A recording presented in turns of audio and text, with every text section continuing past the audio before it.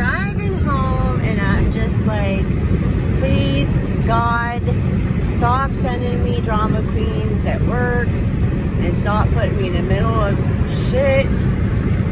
Please, I don't want you no more. Like, man, we just clean up all this stuff. And then what it really boils down to is that I'm seeing that they're really poor in their mind and absent-minded, and because they don't understand like intuition at all, they think I'm stupid when they're the ones that are poor and not rich in their heart, their mind, nothing. So that's what a poverty mindset is.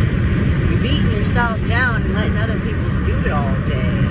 And I refuse to take somebody else's burdens. I'm not taking your burdens and putting them on my shoulders anymore. Understand? They're yours to carry.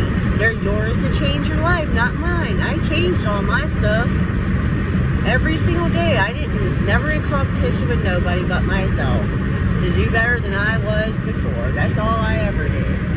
So please look in the mirror and work on yourself. I don't want to wake up and be miserable every day because you are.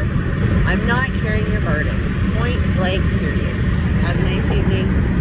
Archangel Michael, God above, angels from below, above, and within. Please make this stop and just leave me alone.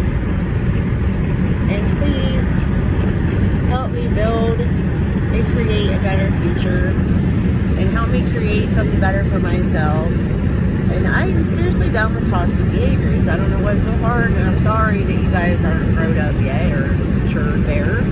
But don't put your shit on me. It's not that hard. Leave me the fuck alone. Alright, night.